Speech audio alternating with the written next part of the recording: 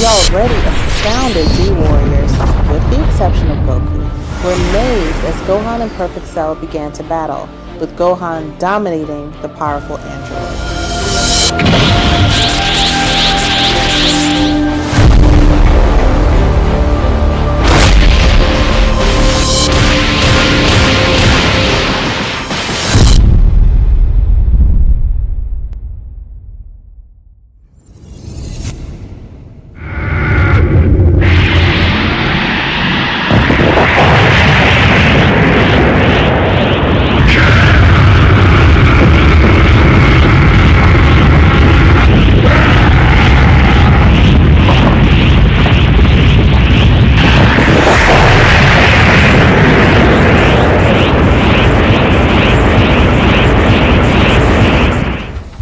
Even after Cell powered up to maximum, Gohan hard in the face, Gohan was barely phased at all.